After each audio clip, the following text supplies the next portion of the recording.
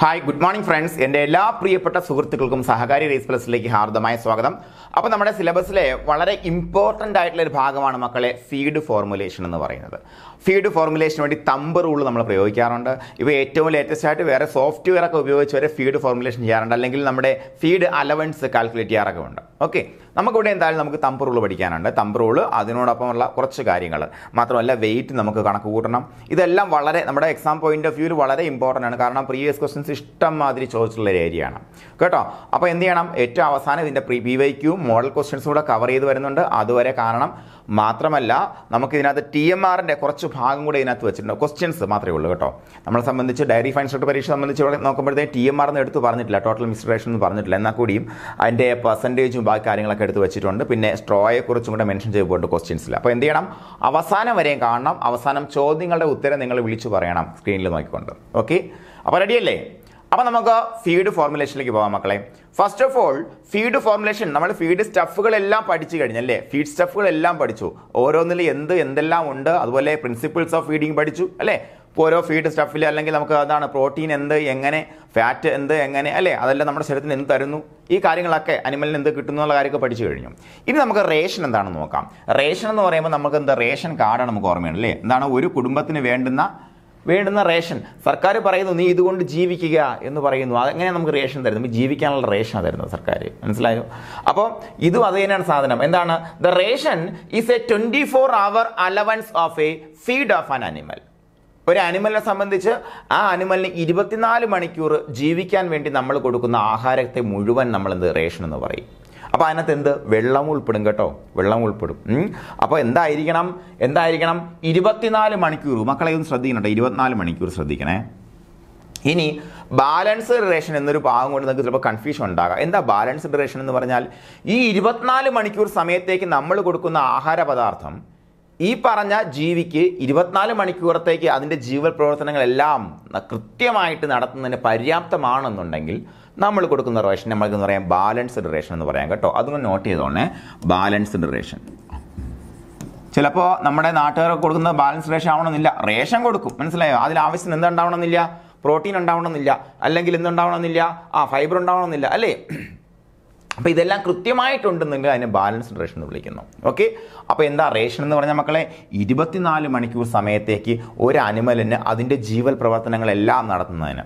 അപ്പോൾ നിങ്ങൾ in the broad സെൻസിന് ചിന്തിക്കണം, ചെറിയ സെൻസിലായി പോകരുത്. എന്താ ബ്രോഡ് സെൻസ് എന്ന് പറഞ്ഞാൽ, 24 മണിക്കൂർ കൊണ്ട് ഈ അനിമൽ വളരോ? ഇല്ല അല്ലേ? വളരും. അതാണ് ഉത്തരം അല്ലേ, വളരും. അപ്പോൾ ഞാൻ ഈ പറഞ്ഞ അലവൻസിൽ എന്തെല്ലാം പറഞ്ഞോടാ, മെയിൻ്റനൻസ് റേഷൻ ഉണ്ടാകണം.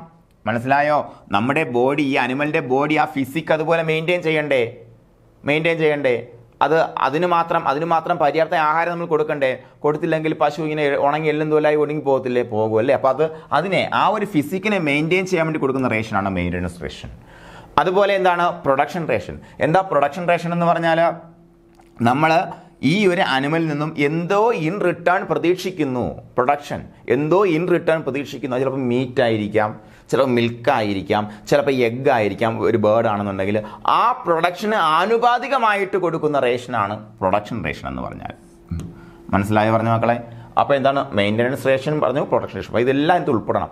ഇനിയുണ്ട് ഗ്രോത്ത് അലവൻസ് ഉണ്ട്. ഗ്രോത്ത് അലവൻസ് എന്ന് പറയുന്നത് എന്താടാ, ഈ ഒരു വളരുന്ന അനിമലാണെന്നുണ്ടെങ്കിൽ, വളർച്ചയുള്ള അനിമലാണെന്നുണ്ടെങ്കിൽ, വളർച്ച ഒരു അധിക ഭാരമാണല്ലേ, അതിനും കൂടെ ആവശ്യമായിട്ടുള്ള എന്ത് കൊടുക്കണം, അലവൻസ് കൊടുക്കണം. പിന്നെ എന്താണ്, പ്രഗ്നൻസി അലവൻസ് ഉണ്ട്. പ്രഗ്നൻസി അലവൻസ് എന്ന് പറയുമ്പോഴത്തേക്കും ഇതെല്ലാം കഴിഞ്ഞു മെയിൻറ്റെയിൻ ചെയ്യണം, അതിൻ്റെ ബോഡി മെയിൻറ്റെയിൻ ചെയ്യണം. ഇൻ കേസ് അതിന് പാലിൻ്റെ പ്രൊഡക്ഷൻ ഉണ്ടെങ്കിൽ പ്രൊഡക്ഷൻ അലവൻസ് കൊടുക്കണം അല്ലേ? ഇൻ കേസ് അതിന് ഗ്രോത്ത് ഉള്ള സ്റ്റേജ് ആണെന്നുണ്ടെങ്കിൽ ഗ്രോത്ത് അലവൻസ് കൊടുക്കണം.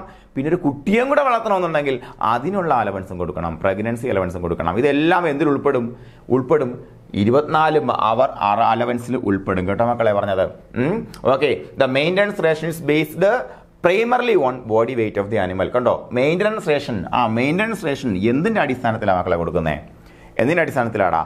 Primarily on the body weight of the animal. അനിമലിൻ്റെ ശാരീരിക ഭാരത്തിന് ആനുപാതികമായിട്ട്.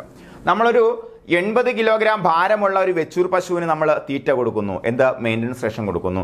അതേപോലെ 300 കിലോഗ്രാം ഭാരമുള്ള ഒരു ക്രോസ് ബ്രെഡ് പശുവിന് നമ്മൾ തീറ്റ കൊടുക്കുന്നു. രണ്ടും ഈക്വൽ ആയിരിക്കുമടാ? ഇല്ലല്ലേ. There will be difference and their must be difference. ഞാൻ പിന്നെ എടുത്തു പറയുന്നു, എപ്പോഴും നമ്മുടെ കർഷകരെ സംബന്ധിച്ചിടത്തോളം ഈ പശുവിനും വിശക്കല്ലേ, അല്ലെങ്കിൽ ആ പശുവിനും കൊതി ഉണ്ടാവില്ലേ എന്ന് പറഞ്ഞിട്ട് എല്ലാത്തിനും 5 കിലോഗ്രാം വീതം തീറ്റ നമ്മൾ, അല്ലെങ്കിൽ എൻ്റെ കയ്യിൽ ഇത്ര ഉണ്ട്, നിങ്ങൾ എല്ലാവർക്കും കൂടെ പങ്കിട്ടെടുത്തു, അല്ലെ നമ്മൾ വീട്ടിൽ സാധനം കൊണ്ടുവന്ന് മക്കൾക്ക് എല്ലാവരും പങ്കിട്ടാൻ കൊടുക്കൂലേ, ആർക്കും കുറയാതെ എല്ലാവർക്കും കൊടുക്കും തുല്യമായിട്ട്. അങ്ങനെ കൊടുത്താൽ കർഷകൻ നഷ്ടത്തിൽ പോകും, ഒരു സംശയം വേണ്ട. അപ്പോൾ എന്ത് ചെയ്യണം, ആ കർഷകന് നഷ്ടമുണ്ടാകാതിരിക്കാൻ നമ്മൾ ഹെൽപ്പ് ചെയ്യേണ്ടത് അത്യാവശ്യമാണ്. എന്താണ് റേഷൻ എന്നൊക്കെ ആ കർഷകനെ പറഞ്ഞ് നമ്മൾ മനസ്സിലാക്കി കൊടുക്കണം കേട്ടോ.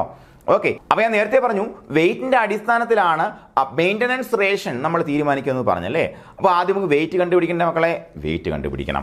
വെയിറ്റ് കണ്ടുപിടിക്കാൻ നോക്ക്, ഒരു ടേപ്പും അതേപോലെ കുറച്ച് പേപ്പറും ഒരു പേനയും തന്നാൽ ഞാൻ ഈ പശുവിൻ്റെ വെയിറ്റ് കണ്ടുപിടിച്ചാലെന്ന് പറഞ്ഞാൽ എന്താണ്, ഇറ്റ്സ് ക്വൈറ്റ് പോസിബിൾ. പക്ഷേ ഒരു പ്രശ്നമുണ്ട്, എന്താ വെച്ചാൽ ആക്യുറസി ഉണ്ടാവത്തില്ല കേട്ടോ. ഒരുപാട് ലീൻ ആയിട്ടുള്ള ആനിമൽസിൻ്റെയും ഒത്തിരി, അതായത് കുഞ്ഞ് അനിമൽസ്, അതായത് നമ്മുടെ കാഫിന് ചിലപ്പോൾ കറക്റ്റായി കിട്ടത്തില്ല. അതുപോലെ നല്ല ബൾക്കി ആയിട്ടുള്ള നല്ല വെയിറ്റ് ഉള്ള അനിമൽസിൻ്റെയൊക്കെ അതിനകത്ത് കുറച്ച് വ്യത്യാസം അതിനകത്ത് ഫീൽ ചെയ്യാൻ പറ്റും കേട്ടോ, കുറച്ച് ഉണ്ടാകും വ്യത്യാസം. എന്നാലും ഏകദേശം ഒരു 90% ആക്യുറസിയിൽ നമുക്ക് വെയിറ്റ് എടുക്കാൻ പറ്റും. സാധാരണ ഒരു അനിമലാണെങ്കിൽ 90-95% ആക്യുറസിയിൽ വെയിറ്റ് എടുക്കാൻ പറ്റും. എന്തായാലും നമ്മളെ സംബന്ധിച്ച് ഈ വെയിറ്റിനെ കുറിച്ചുള്ള ധാരണ വളരെ അത്യാവശ്യമാണല്ലേ. അപ്പോൾ അതിന് വേണ്ടിയിട്ടുള്ള ഫോർമുലയാണ് മക്കളെ Lg²/300. അപ്പോൾ എന്താ L, എന്താ G, ഇത് രണ്ടും നമുക്ക് മനസ്സിലാക്കണം. അപ്പോൾ ഇത് നമുക്ക് പൗണ്ടിലാണ് എടുക്കുന്നത്. നോക്ക്, Lg²/300 പൗണ്ടിലാണ് എടുക്കുന്നത്. പൗണ്ട് എന്ന് പറയുമ്പോൾ എത്രയാടാ, 450 ഗ്രാമാണ് കേട്ടോ. 450 ഗ്രാമാണ് ഒരു പൗണ്ട് എന്ന് പറഞ്ഞു കഴിഞ്ഞാൽ. അപ്പോൾ കിലോഗ്രാമിൽ എടുക്കണമെങ്കിലോ Lg²/660 ആണ്, 660. ഇതാണ് ഫോർമുല. അപ്പോൾ ഈ രണ്ട് ഫോർമുലയും നമ്മളങ്ങ് പഠിച്ചു വെച്ചേക്കാം. ഇതിനകത്ത് L എന്താണെന്ന് നോക്കാം. പല പുസ്തകങ്ങളിലും പല സ്ഥലങ്ങളിലും ചെറിയ വേരിയേഷൻ Lൽ പറയുന്നുണ്ട്. ടു ബി എക്സാക്ട് നമുക്ക് പറയാൻ പറ്റുന്നത് ഇത്രയേ ഉള്ളൂ. പോയിന്റ് ഓഫ് ഷോൾഡർ, ഇതാണ് point of shoulder ആനിമലിൻ്റെ. Point of shoulder to pin bone, ഇതാണ് പിൻ ബോൺ. ഇവിടെ ഒരു ബോൺ ഉണ്ടാവും മക്കളെ. ഈ ബോൺ എന്ന് പറയുമ്പോഴത്തേക്കും ഇലിയം ഇഷ്യത്തിൻ്റെ ഒരു എൻഡാണ് കേട്ടോ.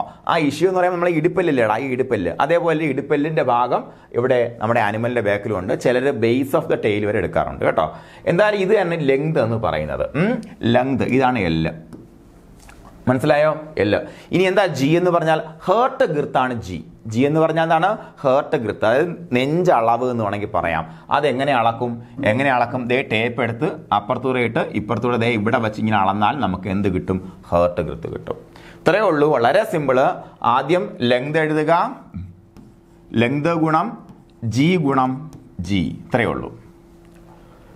G 2 പ്രാവശ്യം ഗുണിക്കുക, അല്ലെങ്കിൽ സ്ക്വയർ എടുക്കുക എന്ന് പറഞ്ഞാൽ 2 പ്രാവശ്യം ഗുണിക്കലാണല്ലോ.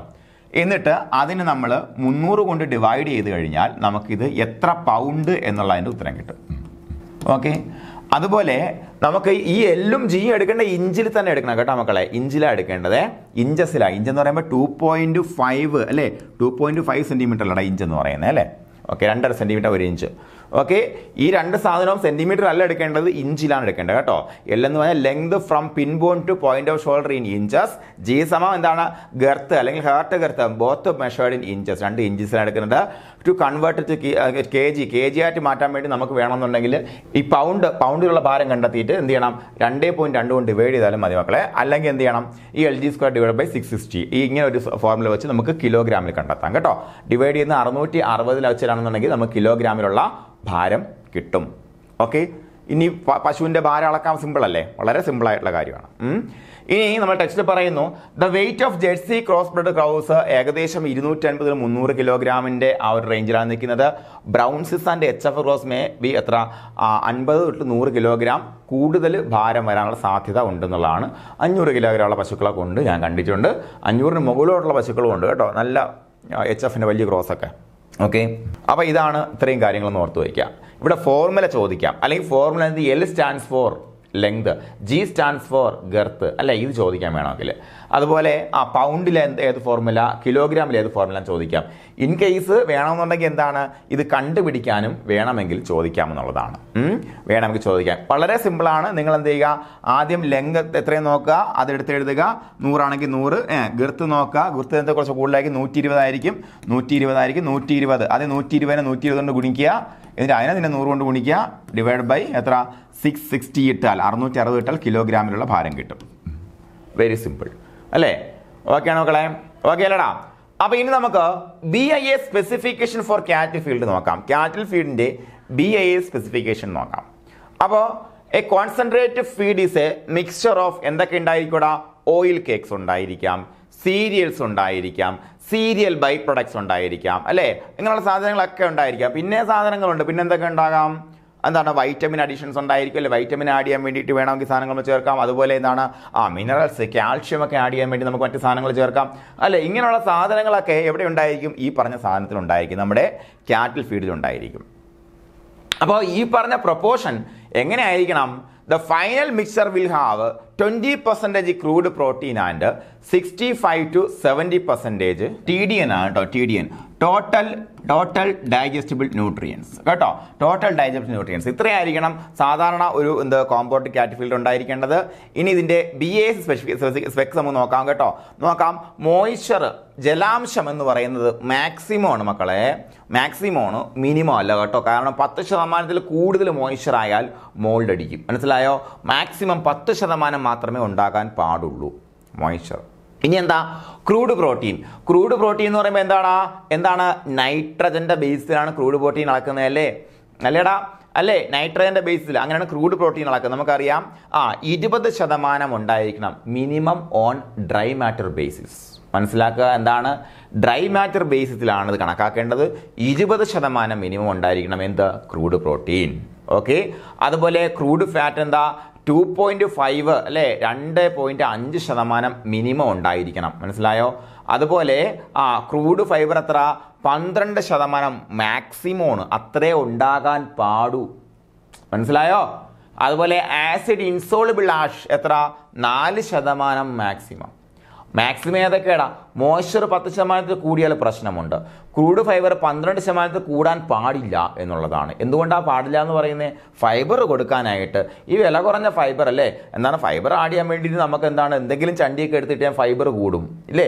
ഫൈബർ കൊടുക്കാൻ വേണ്ടി നമ്മൾ ഈ പറഞ്ഞ ഇല്ലാത്ത കാശ് കൊടുത്ത് ഈ ഫീഡ് വാങ്ങണോ, ഈ പറഞ്ഞ കർഷകൻ 15% ആക്കിയാൽ ബാക്കി ലാഭമല്ലേ. അവിടെ ക്രൂഡ് ഫാറ്റും ക്രൂഡ് പ്രോട്ടീനും അല്ലെങ്കിൽ TDN കുറവ് വരുമല്ലേ. അപ്പോൾ എത്ര, 12% മാക്സിമം. അതുപോലെ ആസിഡ് ഇൻസോളിബിൾ ആഷും 4% മാക്സിമം.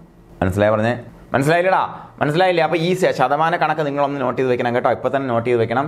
നാളെ മറ്റന്നാളൊക്കെ ഒന്ന് നോക്കി കഴിയുമ്പോഴത്തേക്ക് ഇടയ്ക്കിടയ്ക്ക് നോക്കി കഴിയുമ്പോൾ സംഗതി ക്ലിയർ ആവും കേട്ടോ. അപ്പോൾ എന്താണ്, മോയ്സ്ചർ എത്രടാ, 10% മാക്സിമം.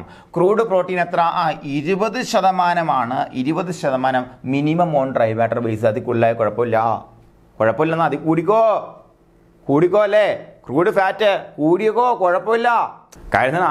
കാര്യത്തിന് ആരും കൂട്ടുന്നില്ലല്ലേ. പ്രോട്ടീനും ഫാറ്റും കൂട്ടിയിട്ട് എനിക്കെങ്ങനെ ലാഭം ഉണ്ടാക്കാൻ പറ്റുമോ, ഇല്ല. ഈ ഫീഡ് ഉണ്ടാക്കുന്ന ആളിന് അല്ലേ. ഓക്കെയാണ് പറഞ്ഞത്. ഓക്കെ, അപ്പോൾ മാക്സിമം 3 എമൗണ്ട്, മിനിമം 2 വാല്യൂ കേട്ടോ. ഓക്കെ, ഫാറ്റും പ്രോട്ടീനുമാണ് മിനിമം വാല്യൂ വരുന്നത്, ബാക്കിയെല്ലാം മാക്സിമം വാല്യൂ വരുന്നത്. ഓക്കെ, ഇനി നോക്കാം, concentrate mixture with 20% crude protein will have 14% digestible crude protein.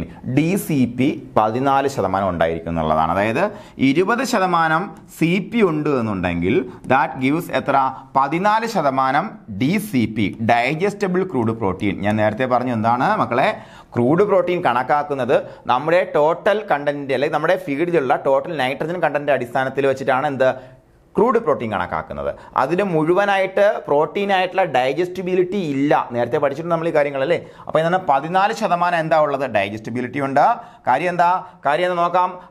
ഒരു 100 ഗ്രാം അല്ലെങ്കിൽ 100% നമ്മുടെ കയ്യിൽ എന്തുള്ളത്, ക്രൂഡ് പ്രോട്ടീൻ ഉണ്ടെങ്കിൽ അതിൻ്റെ 70% ഡൈജസ്റ്റബിൾ ക്രൂഡ് പ്രോട്ടീൻ വരാം, മനസ്സിലായോ. ബാക്കി 30% മറ്റുള്ള നോൺ പ്രോട്ടീൻ നൈട്രോജനസ് കോമ്പൗണ്ട്സ് ആയിരിക്കും.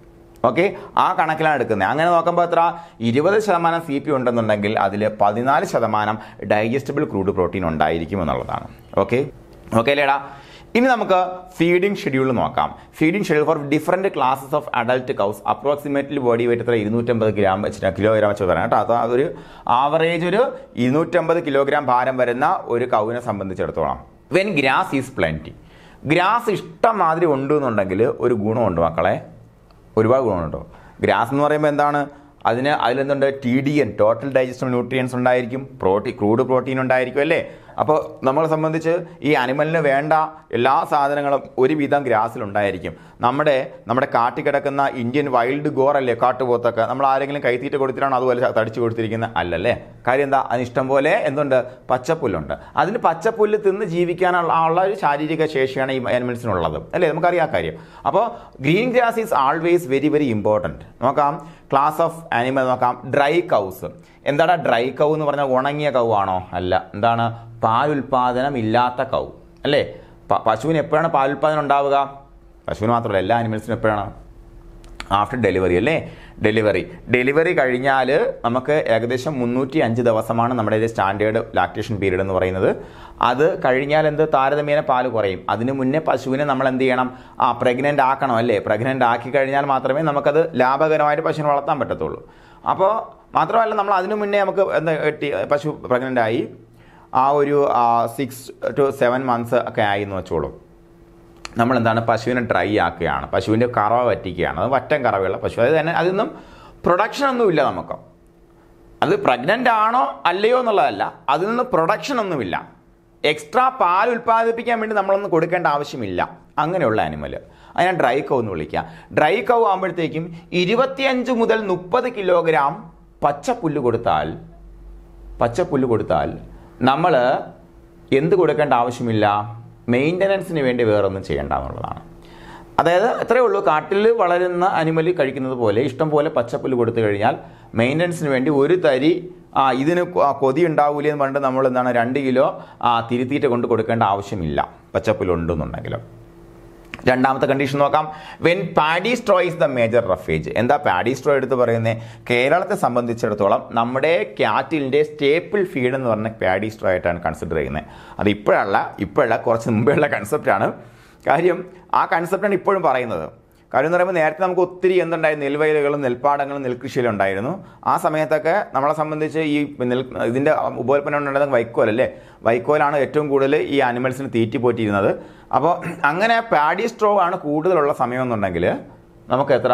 1.25 കിലോഗ്രാം കോൺസെൻട്രേറ്റ് എന്തിന് കൊടുക്കണം? അത് ഉണങ്ങിപ്പോകാതിരിക്കാൻ കൊടുക്കണം. മനസ്സിലായോ പറഞ്ഞേ? 1.25 കിലോഗ്രാം കോൺസെൻട്രേറ്റ്. പിന്നെ 5 കിലോഗ്രാം ഗ്രാസ് എന്തായാലും കൊടുത്തിരിക്കണം. മനസ്സിലായ? 5 കിലോഗ്രാം ഗ്രീൻ ഗ്രാസ് എന്തായാലും കൊടുക്കണം. 5 കിലോയെങ്കിലും കൊടുക്കണം. എന്താ കാര്യം എന്നറിയാമോ മക്കളെ? കരോട്ടീൻ വേണ്ടേ? ബീറ്റാ കരോട്ടീൻ, പ്രോവൈറ്റമിൻ എ വേണ്ടേ? പച്ചപ്പുല്ലിന്നാണ് കിട്ടുന്നത്. മനസ്സിലായോ? പച്ചപ്പുല്ലിന്നാണ് കിട്ടുന്നത്. അപ്പോൾ പച്ചപ്പുല്ല് 5 കിലോഗ്രാം എന്തായാലും കൊടുത്തിരിക്കണം. ഓക്കെ. അതുപോലെ സ്ട്രോ 5 മുതൽ 6 കിലോഗ്രാം കൊടുക്കാം, പാഡി സ്ട്രോ. ഇതാണ് അതിൻ്റെ മെയിൻ്റനൻസ് റേഷൻ. മനസ്സിലായോ? ഒരു ഡ്രൈ കൗവിൻ്റെ മെയിൻ്റനൻസ് റേഷനാണ് പറഞ്ഞിരിക്കുന്നത്. എത്ര? ഇഷ്ടം പോലെ പച്ചപ്പുല്ലുണ്ടെങ്കിൽ there is no additional need of concentrate. അതേപോലെ പച്ചപ്പുല്ലില്ല, പാഡി സ്ട്രാൻ കൊടുക്കണമെങ്കിൽ 1.25 കിലോഗ്രാം എന്ത് കൊടുക്കണം? കോൺസെൻട്രേറ്റ് കൊടുക്കണം. 5 കിലോഗ്രാം ഗ്രീൻ ഗ്രാസ് കൊടുക്കണം. 5 മുതൽ 6 കിലോഗ്രാം സ്ട്രോയും കൊടുക്കണം. ഇനി മിൽച്ച് അനിമൽ ഇതിനെ അത് പ്രസവിച്ചു എന്ന് വെച്ചോളൂ. അപ്പോൾ എന്ത് ചെയ്യണം? 1 kilogram for every 2.5 to 3 kilogram milk. 2.5 മുതൽ 3 കിലോഗ്രാം പാൽ ഉൽപ്പാദിപ്പിക്കുന്ന ഒരു അനിമലിന് 1 കിലോഗ്രാം എക്സ്ട്രാ കൊടുക്കണം. അപ്പോൾ ഇവിടെ നോക്കാം നമുക്ക്. ഇഷ്ടം പോലെ പച്ചപ്പുല്ലുണ്ട്. ഇവിടെ 0 അല്ലേടാ? ഇവിടെ 0 അല്ലേ? കാരണം എന്താണ്? പച്ചപ്പുല്ലുണ്ട്. പച്ചപ്പുല്ല് തന്നെ എന്ത് പോകും? അതിൻ്റെ ബോഡി മെയിൻ്റനൻസ് പോകും. Got the point? അപ്പോൾ അതിന് ഒരു 6 കിലോഗ്രാം പാൽ ഉൽപ്പാദിപ്പിക്കുന്നു. അങ്ങനെയാണെങ്കിൽ ഈ പറഞ്ഞ അനിമലിന് എത്ര കിലോഗ്രാം നമ്മൾ കൊടുക്കണം? 3 കിലോഗ്രാമിന് 1 കിലോഗ്രാം എന്ന് പറഞ്ഞില്ലേ? 3 കിലോഗ്രാം പാലിന് 1 കിലോഗ്രാം തീറ്റ എന്ന് പറഞ്ഞു. 6 ആകുമ്പോഴത്തേക്ക് എത്ര? 2 കിലോഗ്രാം തീറ്റ നമ്മൾ കൊടുക്കണം. ഓക്കെ, 2 കിലോഗ്രാം തീറ്റ കൊടുക്കണം. അതേപോലെ ഇവിടെ നോക്കാം. ഇവിടെ എന്താണ്? ഇവിടെ നേരത്തെ സിറ്റുവേഷൻ അത് തന്നെയാണ്. പച്ചപ്പുല്ലില്ല. എന്താണ്? Paddy straw is the main. അപ്പോൾ ഇവിടെയൊക്കെ സെയിം തന്നെ. പകരം ഇവിടെ ഈ 1.25 plus 1 kilogram for every 2.5 to 3 kilogram of milk. അങ്ങനെ വരുമ്പോൾ എത്ര കൊടുക്കും? 6 കിലോഗ്രാം ഉണ്ടല്ലേ? 6 കിലോഗ്രാം പാലാണ് ഇതിന് കിട്ടുന്നത്. അങ്ങനെയാണെങ്കിൽ നമ്മൾ എത്ര? 2 പ്ലസ് 1.25. അപ്പോൾ എത്ര? 3.25 കിലോഗ്രാം തീറ്റ ഇതിന് കൊടുക്കണം. സിമ്പിൾ അല്ലേ? ശ്രദ്ധിച്ചിരുന്നാൽ മാത്രം മതി. അതുപോലെ പ്രഗ്നൻ്റ് ആനിമൽ ആണെന്നുണ്ടെങ്കിൽ ഇത് എന്തായി? പ്രഗ്നൻ്റ് എലിമെന്റ് സംബന്ധിച്ചിടത്തോളം 6th month ഓഫ് പ്രഗ്നൻസി. ഇത് നമ്മൾ കുറച്ച് കഴിഞ്ഞ് 3 മാസം കഴിഞ്ഞപ്പോൾ കുത്തിവെച്ചു. നമ്മൾ 2 മാസം കഴിഞ്ഞ് കുത്തിവെച്ചെന്ന് വെച്ചോളൂ. 2 മാസമായപ്പോൾ കുത്തിവെച്ചപ്പോഴത്തേക്ക് എത്ര? 60 ദിവസം കഴിഞ്ഞു.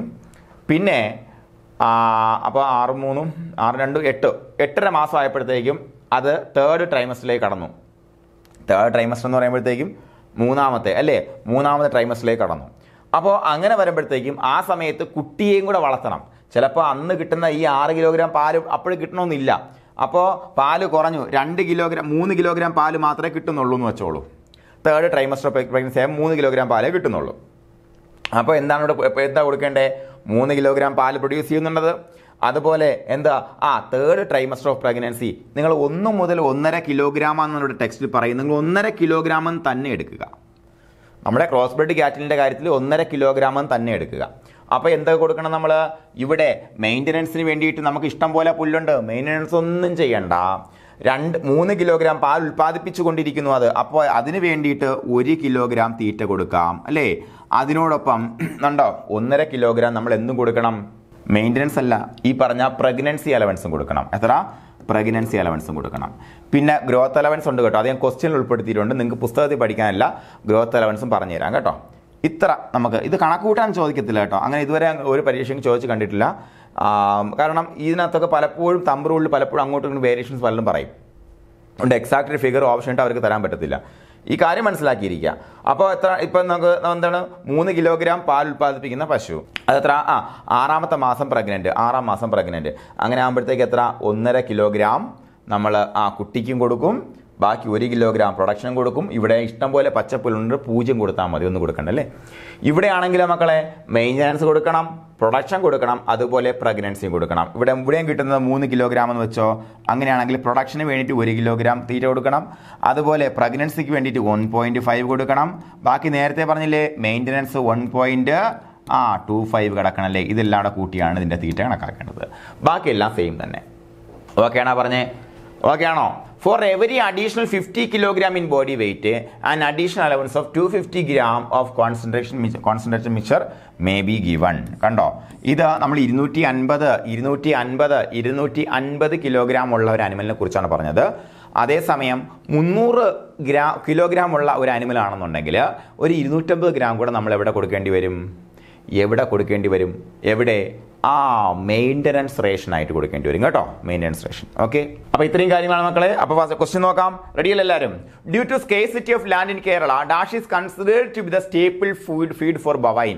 ബൊവൈനിലെ സ്റ്റേപ്പിൾ ഫുഡായിട്ട് കണ്ടത് എന്താണ്?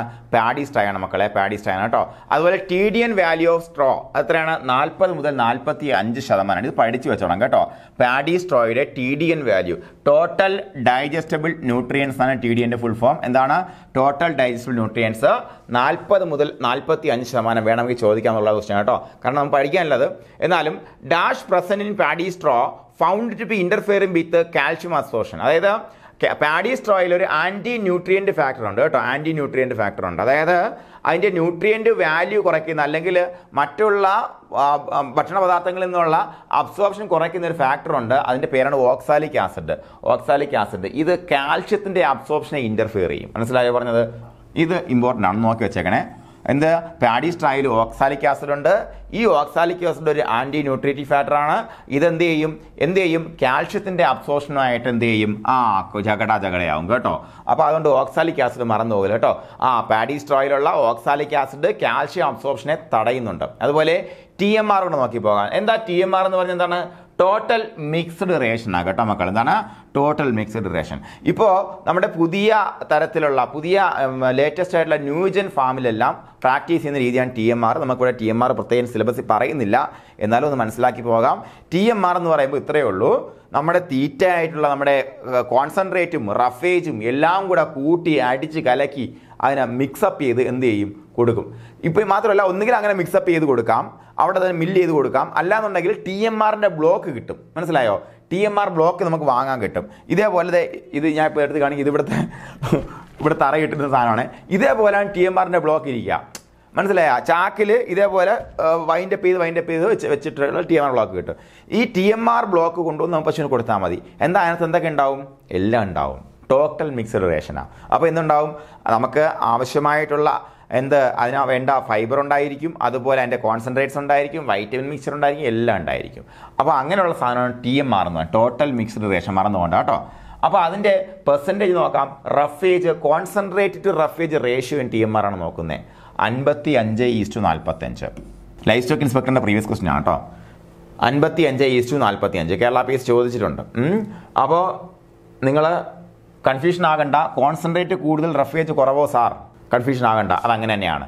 55:45 55% കോൺസെൻട്രേറ്റും 45% റഫേജും ചേർത്താണ് എന്തുണ്ടാക്കുക, TMR ഉണ്ടാക്കുക. ഓക്കെ, 55:45 മറന്നുപോലെ നമുക്ക് അവിടെ ചെല്ലുമ്പോഴത്തേക്കും roughage to കോൺസെൻട്രേഷനോ concentrate roughage റേഷനോ concentrate ആണ് കൂടുതൽ ചേർക്കുന്നത്. ഓക്കെ, പ്രീവിയസ് ക്വസ്റ്റ്യൻ ആണ്.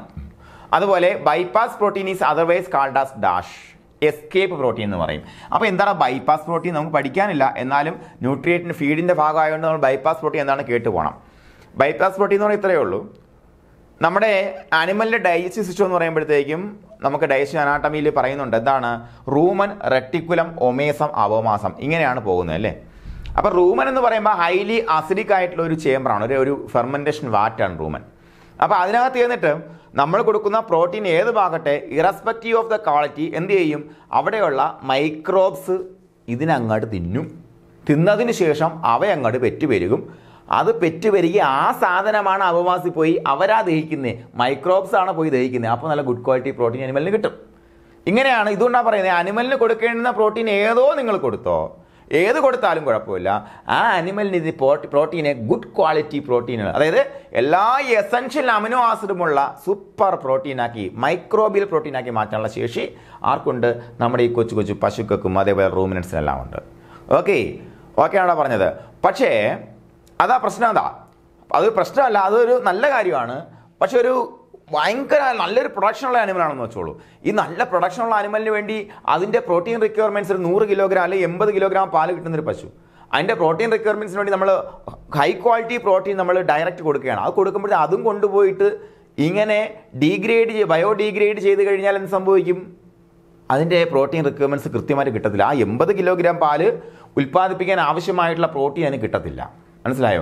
അപ്പോൾ അതുകൊണ്ട് തന്നെ ചിലപ്പോൾ ഹോട്ട് ട്രീറ്റ്മെൻറ്റ് ചെയ്യാറുണ്ട്, ഹീറ്റ് ട്രീറ്റ്മെൻറ്റ് ചെയ്യാറുണ്ട്. അതായത് നമ്മളിപ്പോൾ കൊടുക്കുന്ന ഗുഡ് ക്വാളിറ്റി പ്രോട്ടീനെ ബൈപ്പാസ് ചെയ്ത് റൂമിനകത്തുള്ള മൈക്രോബിയൽ ആക്ടിവിറ്റി ബൈപ്പാസ് ചെയ്ത് നേരെ അപോമാസത്തിൽ പോയി ദഹിക്കാൻ വേണ്ടി കൊടുക്കുന്ന പ്രോട്ടീനാണ് എസ്കേപ്പ് പ്രോട്ടീൻ അല്ലെങ്കിൽ ബൈപ്പാസ് പ്രോട്ടീൻ എന്ന് പറയുന്നത്. കേട്ടോ പറഞ്ഞാൽ മനസ്സിലായോ. അതിന് വേണ്ടിയിട്ട് മിക്കവാറും ഒന്നുകിൽ ഹീറ്റ് ട്രീറ്റ്മെൻറ്റ് ചെയ്യും, അല്ലെങ്കിൽ കെമിക്കൽ ട്രീറ്റ്മെൻറ്റ്സ് ചെയ്യും. കെമിക്കൽ ട്രീറ്റ്മെൻറ്റ്സ് എന്ന് പറയുമ്പോഴത്തേക്കും പ്രധാനമായിട്ട് ഫോർമാലാണ് ഉദ്ദേശിച്ചത്, ഫോർമാലിഡിഹൈഡ് അല്ലേ. ഫോർമാലിഡിഹൈഡ് വെച്ചുള്ള ട്രീറ്റ്മെൻറ്റ് ചെയ്ത് കഴിഞ്ഞാൽ എന്ത് സംഭവിക്കും, അതിനകത്ത് പിന്നെ ഈ ഫോർമാലിഡിഹൈഡ് ട്രീറ്റ്മെൻറ്റ് ചെയ്ത പ്രോട്ടീനാണ് നമ്മൾ ബൈപ്പാസ് പ്രോട്ടീൻ കൊടുക്കുക, അല്ലെങ്കിൽ ഹീറ്റ് ട്രീറ്റ്മെൻറ്റ് ചെയ്ത പ്രോട്ടീനായി കൊടുക്കുക. ഇത് നേരെ റൂമിന് പോയി അവിടെ ചെന്ന് നശിച്ചു പോകാൻ നേരെ ഡയറക്റ്റ് അവിടെ പോകും, അപോമാസിൽ പോയിട്ട് നേരെ ഡയറക്റ്റ് പ്രോട്ടീൻ സപ്ലൈ. മനസ്സിലായി പറഞ്ഞത്. അപ്പോൾ അതാണ് എസ്കേപ്പ് പ്രോട്ടീൻ എന്ന് പറയുന്നത്. ഓക്കെയാണ്. ഇനി നോക്കാം. For every 2.5 to 3 kilogram milk produced production ration is given as എത്ര കൊടുക്കും, 1 കിലോഗ്രാം കൊടുക്കണം അല്ലേടാ, 1 കിലോഗ്രാം കൊടുക്കണം. അതുപോലെ animals in first lactation require dash kilogram concentration as growth allowance നോക്കാം മക്കളെ. ഗ്രോത്ത് അലവൻസ് എന്ന് പറയുമ്പോഴത്തേക്കും ഇത്രയേ ഉള്ളൂ. ഫസ്റ്റ് ലാക്ടേഷൻ ആകുമ്പോഴത്തേക്ക് എന്താ കുഴപ്പം, 1.5 വയസ്സാകുമ്പോഴത്തേക്ക് നമ്മൾ കുത്തിവെച്ച് ചെന പിടിപ്പിക്കും അല്ലേ. അപ്പോൾ 2, 2.5, 3 വയസ്സ് വരെ ഇത് വളർന്നുകൊണ്ടിരിക്കുന്ന കാലഘട്ടമാണ്. ആ സമയത്ത് 1 കിലോഗ്രാം അതിന് ഗ്രോത്ത് അലവൻസ് ആയിട്ട് കൂടെ കൊടുക്കണം. മനസ്സിലായോ പറഞ്ഞത്. കണ്ണും പൂട്ടി കൊടുക്കാം, നീ വളർന്നോ എന്നും പറഞ്ഞുകൊണ്ട് അതിൻ്റെ irrespective of the body weight base ചെയ്തുകൊണ്ട് നമുക്ക് ബാക്കി കാര്യങ്ങളൊക്കെ കൊടുക്കാം. പ്രൊഡക്ഷൻ റേഷൻ കണ്ടുപിടിക്കാൻ നമ്മൾ പഠിച്ചു.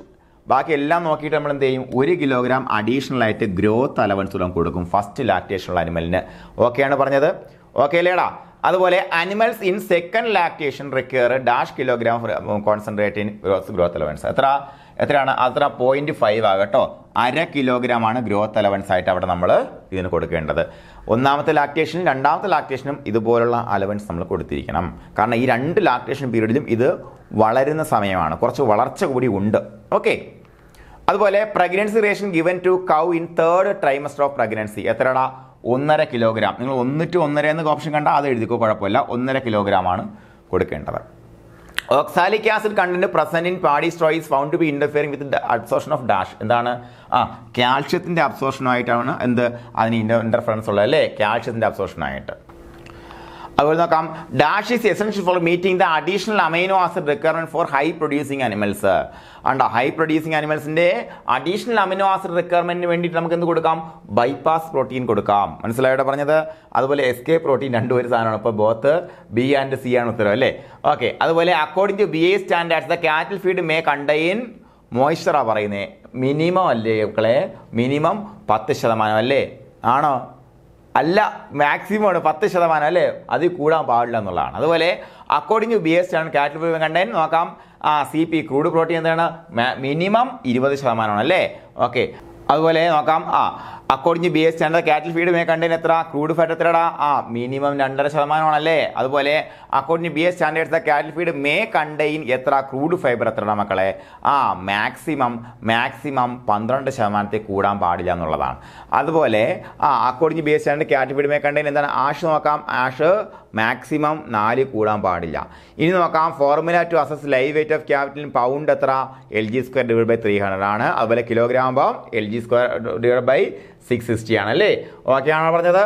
ഓക്കെ അല്ലേടാ? ഓക്കെ. അപ്പോൾ ഇത്രയും കാര്യങ്ങളാണ് നമുക്ക് ഇതുമായിട്ട് ബന്ധപ്പെട്ട് കവർ ചെയ്തിട്ടുള്ളത്. വളരെ ലളിതമായിട്ട് നിങ്ങൾക്ക് മനസ്സിലായെന്ന് കരുതുന്നു. ഒരൊറ്റ ചോദ്യം പോലും നിങ്ങൾക്ക് പരീക്ഷിക്കുന്നത് മിസ്സാവത്തില്ല. ഈ ക്ലാസ് വ്യക്തമായിട്ട് കണ്ട ആൾക്കാർക്ക് ഒരു പ്രാവശ്യം കൂടെ കണ്ട ആവശ്യമുണ്ടെങ്കിൽ തോന്നുന്നില്ല, അല്ലേ? ഉണ്ടെങ്കിൽ ഒന്നുകൂടെ കണ്ടോളൂ. പരീക്ഷ 2, 3, 4 തവണ repeat എഴുതിക്കോളൂ. You will be there. You will win that 1 mark.